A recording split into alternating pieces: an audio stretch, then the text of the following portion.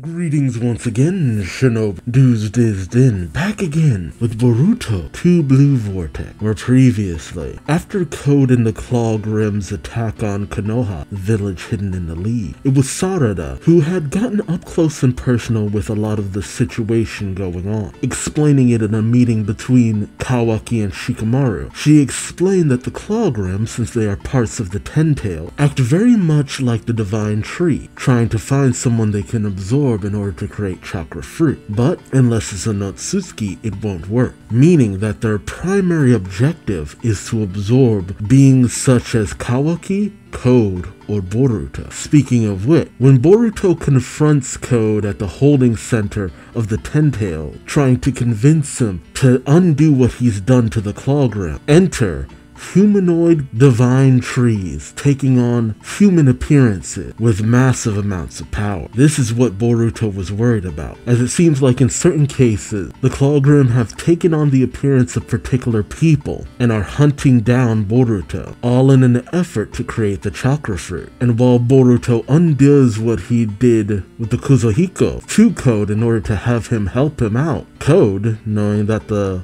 divine beings are after Boruto, decides, hey, this is what I wanted after all, not caring that it may very well come at the expense of his own life. So Boruto had no choice but to escape from these divine tree beings, returning to where Sasuke was encased in a divine tree. Running out of options, what is Boruto's next move, especially considering that Sarada is trying her best to propose to Shikamaru and Kawaki, cooperating with Boruto. I see he seems to be the only one with any real knowledge about what is going on. What'll happen next? Join me as I find out, won't you? Alright, Boruto 2 Blue Vortex, Chapter 5, Target. A very standard looking picture of Sasuke. I love the faint imagery of a tree in the background. Everyone thought Sasuke was gonna die, but nope. He's been treed. Okay, so we're picking up during the training of Boruto by Sasuke. Sasuke learning the ways of the blade. We see a somewhat older, but not quite at where he currently is at, Boruto, training with some straw dummies. Sasuke watches and then walks away, saying, that's enough for now. Time for a break. Night falls and Sasuke and Boruto sit by a campfire as Boruto smiles and says, oh man, Master, what do you think about my Uchiha style? Fully mastered it now, right? Sasuke pauses then says, true. This past year I suppose I've taught you almost all the moves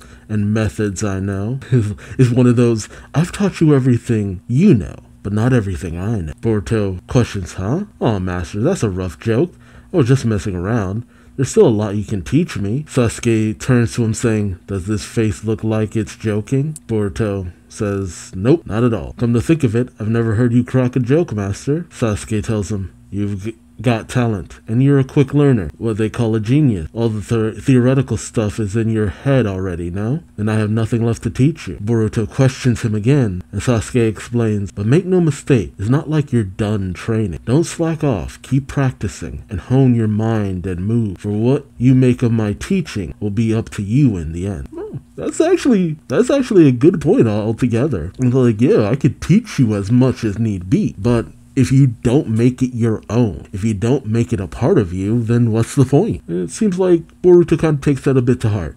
I mean, I like the fact that Boruto is a quick learner has come up once again. As Sasuke and Boruto make their way through the forest, Sasuke tells him, you're a lot like Naruto. You have the same determination in your eyes. You once led me back onto the right path after I had strayed. It no longer matters to me who you really are. I finally think I understand why Sarada asked me to help. Something is going on. Something that only you and Sarada can deal with. That's what my gut is telling me. And that's why I mentored. Sasuke is the biggest example of age-bringing wisdom. Oh, okay. We later cut to the confrontation between Boruto and Sasuke fighting against Code and his Claw Grimm, as we see that it was actually Sasuke who cut out Code's eye. Ah, okay. As Code places a hand over his injured eye, he says, damn it, Uchiha, how dare you take my eye? An obviously also injured Sasuke says, what are you doing, Boruto? Hurry up and run. But Boruto tells him, how can you say that, Master? I won't abandon you. Sasuke tells him, oh, it looks like Boruto's sword was cut in half? Weird. I wonder what happened. See, this is one of those moments for the anime to really show off what happened in a major clash. Sasuke says, listen closely. There is absolutely no way we can win against him at the present. So escape for now. Survive at all costs and build on all the skills I hammered into you. Then there won't be anyone who will be able to stop you. Sasuke then builds lightning into his blade. And as Boruto watches, Sasuke turns to him saying, watch over Sarada for Boruto. And as Code calls out, die, and Boruto calls out to his master, the last thing we see is Sasuke charging into the wave of Clawgrim against Code. I'm not gonna lie, I feel like there should have been like at least a dozen more. We then cut to later as Boruto returns to the side of the battle and Sasuke encased in a tree, still gripping his sword, with several cut down Clawgrim all around him. As Boruto looks at his master, he then eyes the sword and takes it from Sasuke. As he sheaths it, he says, I've got this. Old man stops and then says, master. Cut to present day. So it was only a year of training. Everything else Boruto learned on his own or through Kashin Koji. We then cut to the Leaf Village, with Konohamaru being told by a ninja, Konohamaru, this way. Konohamaru then finds himself brought to someone encased in a tree, surrounded by Shikadai, Moegi. I think it is Moegi, Shikadai, Inojin, and Chocho. Konohamaru approaches the trio and says, hey, are all of you okay? He then looks to the figure in the tree and, yeah, it's Moegi. I think I remember someone saying that one of the divine tree people looked like Moegi. I guess they were right. I don't know how they could tell considering the art, because I was just like, okay, it just looked like the way most of those kind of female appearances look. But yeah, that's straight up Moegi. Dang. So we have one that looks like Sasuke, one that looks like Moegi. Shoot, that's the most importance Moegi's probably had in anything ever. But what decides the appearance that some of them take on?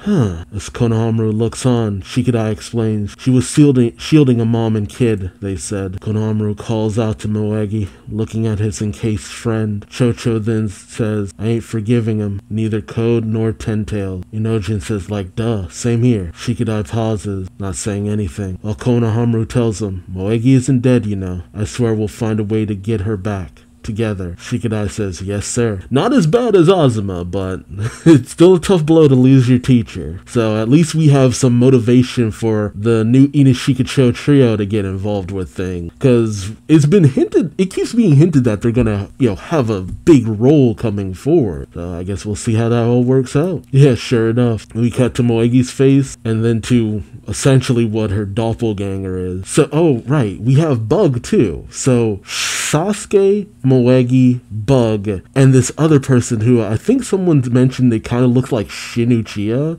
which I still can't tell in this art style sometimes. It just kind of has an Ada-like face. So we cut to a meeting of the Divine Tree people. The Moegi one, Divine Moegi, says the Inoshukacho children and Sarutobi Konohamaru. I can sense their deep sadness and rage. So they can even see what I guess their progenitors can see, or at least feel what's going on around them? That's interesting. So there's a connection on a deeper level. I wonder if that'll actually come into play in any way. The leader says, it's proof that your awareness is being stimulated. We may be one unit, biologically speaking. But Matsuri, they have names. I wonder how they decided what their names would be. Moegi and Matsuri. Those emotions you are feeling seem to be yours alone.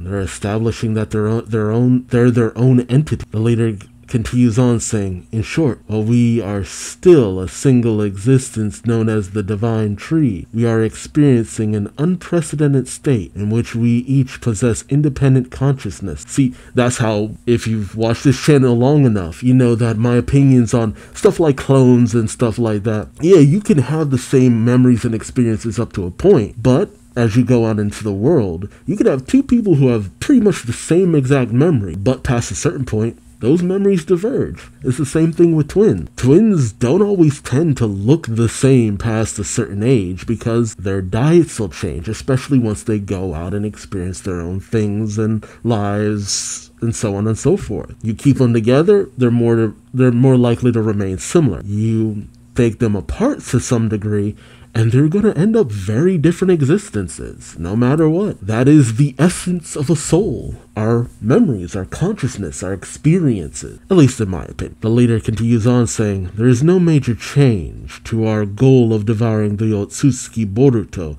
and Kawaki and evolving into our final form. Moreover, there is one thing I'd like to declare to you right now.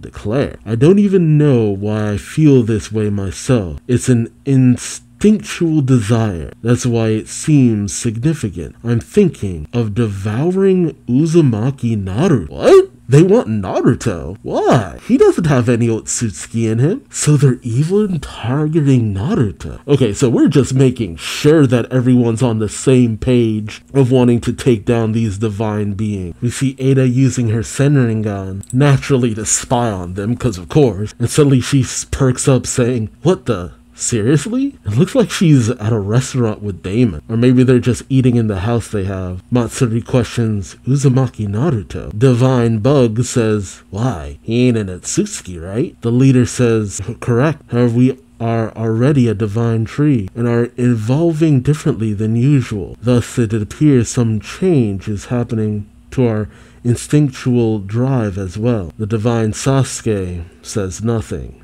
Much like he constantly does. I have to wonder, what does he feel about that? And it also makes me wonder, can Moegi, Bug, and Sasuke feel what their counterparts feel? Like maybe they're watching things through their counterparts' eye. That would be kind of cool and creepy. Like a waking dream. So even though they're sealed away, they're still experiencing everything. God, what happens to if those trees that they're sealed in are destroyed? Would that kill them? Can they be destroyed? Sorry, my mind is like going off 50 miles in the opposite direction. The leader says, give in to your instinct, bend your ear to your inner voice, do so, and in due time, it should come to you, your personal target. Oh, man, these guys really embraced their evolution. But, I mean, it kind of makes sense. There's this, like, weird need, and they're just like, I mean, hey, follow that need. They've ascended because of those instincts. Maybe continuing to follow those instincts, they'll ascend even further. Wild. I don't know. I kind of like where this is going. This is interesting. Ada continues to watch, and Damon is trying to call out to her, saying, hey, big sis, what's the matter? Matsuri takes a moment and says, follow my instinct, eh? Well then, the first one that comes to mind is Sarutobi Konohamaru. I might want to eat him. King. Instinct says to eat Konohamaru. Okay, first of all, hopefully Konohamaru gets some good action. Because, I mean, in the anime, I've seen a few fights. Konohamaru has some good fights in the anime. Not a lot, but a few. In the manga, Konohamaru might as well not be an entity. I mean, like, actually thinking about it, how many people actually remember that Konohamaru is supposed to be the teacher of Mitsuki, Sarada, and Boruto? Like, come on. Shoot. He's kind of taken on the role of Iruka to a certain degree, but at least Iruka had more positive impact on Naruto than the way that Konohamaru has had an impact on Boruto. Again, mostly in the manga, because there are not a lot of times that I think, man, Konohamaru really came through for Boruto in this way. It barely comes to mind. But the leader says, good choice, Matsuri. I can sense your individual identity. I mean, shoot, that's one hell of a boss to be like, hey, go out, do what feels right to you. Give in to those base instincts. Go eat a dude. The divine Sasuke says, Jura. Okay, so his name's Jura. Interesting. Do we know this guy? He's not actually Shin. Shin's dead. But who did he absorb? It's weird not knowing. But the divine Sasuke says, I have just one question. What exactly what are we?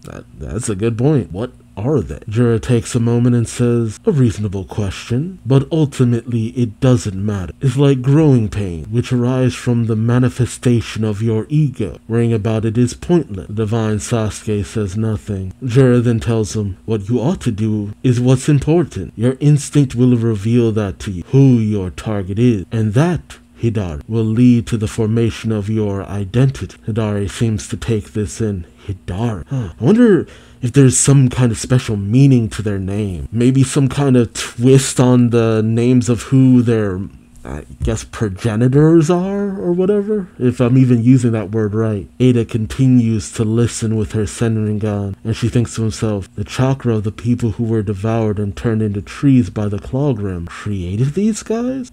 Okay, that's kind of creepy. It's almost as if the divine bug noticed Ada watching. Oh, that's freak. Because he gets up and then walks to where her consciousness is and just goes right up to her, looks her in the eye and says, you're watching, aren't you, Ada? He leans in close to her face and says, I've decided my target, you. Holy crap, that's actually...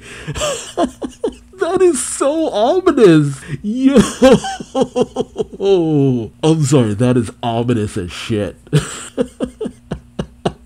I don't know, something about that is so terrifying. Yeah, if you had told me that anything associated with bug would ever be intimidating, I never would have believed you. But dang, I actually got like a slight shiver from that. That is so freaking creepy. Okay, so they were at a restaurant as Ada just, in reality, just drops the drink she had, startling Daemon.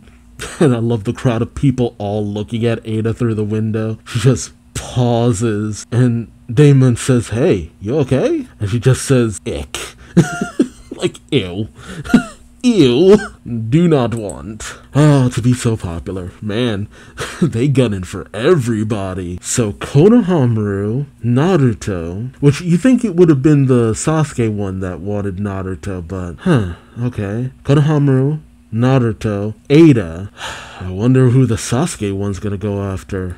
I mean, what was the name? Hidari. There you go. Hidari. Hidari, Matsuri, Jura. Hidari, Matsuri, and Jura. God, I really do wonder what the Bug one's gonna call himself. Because, I mean, dude's name is just Bug. Oh, okay, they all sensed it. I mean, I guess that actually makes sense. Jura says, the Senringan. Interesting. Hidari then says, Uchiha Sarada. Jura turns, and Hidari doubles down saying, my target is Uchiha Sarada. Okay, yeah, there it is. Okay. To some degree that makes sense. It all makes sense. Because, I mean, I feel like this is gonna make Sasuke sound some weird kind of way, but the people most important to them. Bug, because of Ada's abilities, would be the most infatuated with Ada. We all know Moegi was really into Konohamaru, so that makes sense. For Sasuke, it's because it's his dog. You know, the most precious thing in his life. Not to say he doesn't love his wife. If you've seen the Sasuke Retsuden story, you know he deeply loves his wife. But, I mean,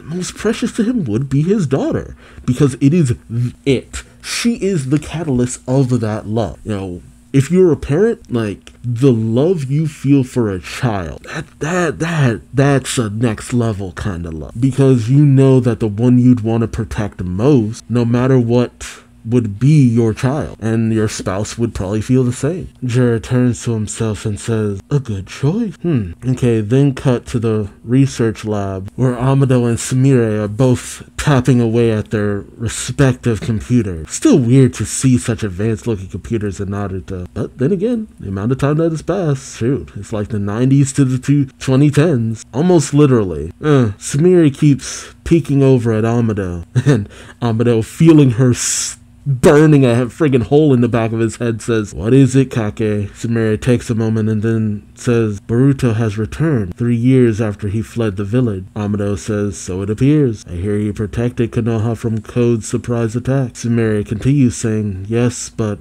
Konoha is still gunning for his life. Amado takes a drag of his cigarette and says, he killed the village leader. It can't be helped. I mean, you know, thinking about it, it should be weird, the idea of working with Boruto, considering what they perceive has happened. But keep in mind, we have a bit of a truce with Orochimaru. Like, they ain't gunning for him, but there is kind of a truce with Orochimaru, despite the fact that he killed the third Hokage. So it's not an unprecedented situation. Sumire then remembers Amado's words saying, I added Akabe's data to Kawaki's reconstructed karma. All Kawaki has to do is implant karma into a new clone body that I'll prepare. That should be enough to revive Akebe. Actually, yeah, knowing that would be an easy way of telling who's Boruto and who's Kawaki. Because who does Amado think he implanted that karma into? Sumire then questions, "You're awfully nonchalant about this. Wouldn't it be problematic for you if Boruto were killed? You wanted him back for your daughter, right?" Amado tells her, "I sprung Boruto out of Kara's clutches with Kashin Koji's help to take Ishiki down."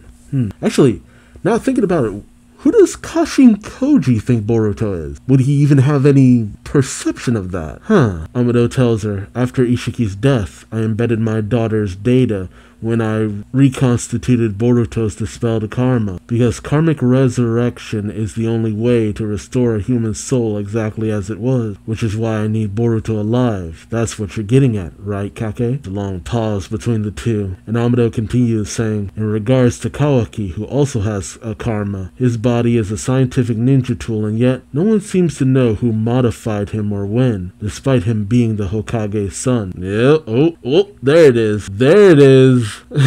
I love the intense looks from Sumire. Amado then says, "But the truth is, it is clear. I'm the one who made those modifications." Sumire questions, "Why? How do you know such a thing?" Because how the hell do you think made those kinds of modifications to everyone else? Like, come on. It's so obvious. And, I mean, with all the years that Amado's been here, he's had plenty of time to think about this. As he says, "Because it couldn't be anyone else. Signs that prove it's my handiwork can be found all over him." Exactly. It's a scientist's habit, just like how an artist leaves their mark on a piece they create. Sumire listens intently as Amado goes on, saying, "It's the same with his karma. I can instantly tell if it's one I reconstructed or not. For some reason, the special karma containing Akebi's data is on Kawaki's palm."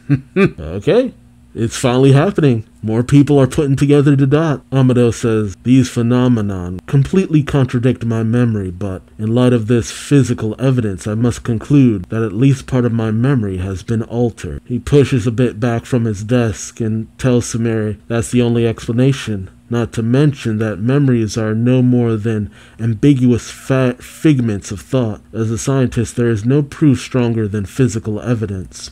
I don't know who did the tampering, but I can say this much. My only priority is the karma containing Akebe, and it isn't Boruto who possesses it, it's Kawaki. And naturally, we see that Amado is currently being monitored most actively by Sai. Sai then gets in communication with Shikamaru and asks him, "What do you think about what they said, Shikamaru?" Shikamaru just looks out his office window, thinking. Okay, so I kind of like that maybe Shikamaru knew a lot more than he let on. You know, because, look, there's been a lot of slander against Shikamaru because, you know, he doesn't know certain things. But Shikamaru's usually very intelligent. Say what you want, but when he has all that he needs to know, Shikamaru ain't nobody's fool. Meanwhile, Sumire meets up with Sarada, and having explained everything, Sarada says, "You're saying that despite being affected by Omnipotent, Mr. Amado is aware that his memory has been rewritten based on physical evidence?" We cut to the destroyed family photo of Naruto and Boruto, Hinata and Himawari.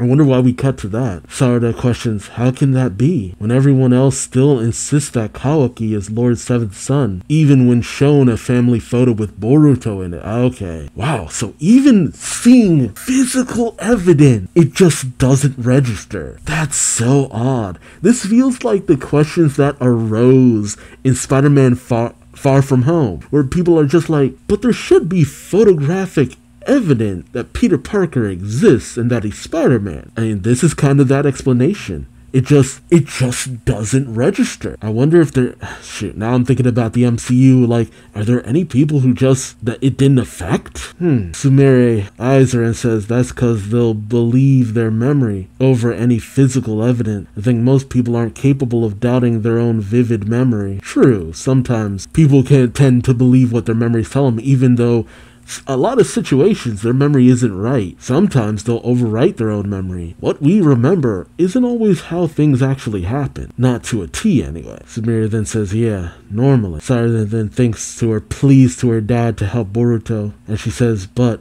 my dad still. And suddenly enter Boruto, right behind the two of them saying, old man Sasuke, or rather, Master Sasuke believed in me. While still doubting his memory, he risked his life to save mine. Sumire and Sarada turn to Boruto as he says, for you, Sarada. My guess is that they've met together multiple times before, and Sarada's known what happened to Sasuke for a while, because she runs in and embraces him hard as Sumire watches. And while at first Boruto is hesitant to put his arms around her, she says, you're late, stupid Boruto. And finally he embraces her saying, sorry, I'm home now. This was a lot of setup, but at the same time, it's setup that we really needed. Like those little bits of explanations. I love that Boruto made sure that Sarada knew that the one Sasuke cared about the most up until the end was his daughter. He put it all on the line for his daughter any goddamn day of the week, and you know that's right. I'm still...